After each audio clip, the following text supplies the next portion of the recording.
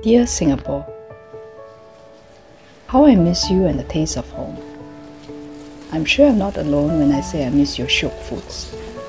Laksa, chicken rice and bak chor mee, a few of my favorites.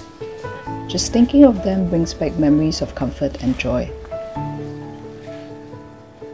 But Nyonya rice dumplings, or what we call Nyonya batang, is closest to my heart. My family and I, we used to make these dumplings.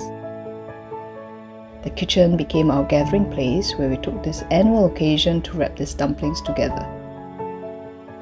My mom, aunt and ama would teach me and my siblings how to skillfully wrap the dumplings with just the perfect amount of filling. It was like a magical production line, and getting to eat these delicious dumplings at the end of it, that is definitely the highlight. And we always used to say, a family that wraps together, stays together. We indulge in fun family gossip while wrapping, and there was always much laughter and lively conversations. But Singapore, it's not just about the food, is it? It is all about our culture and the love that we share as a family.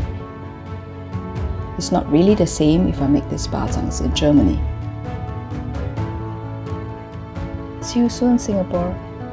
I can't wait to gather all my family and friends to make these batangs together. Missing you all the way from Frankfurt,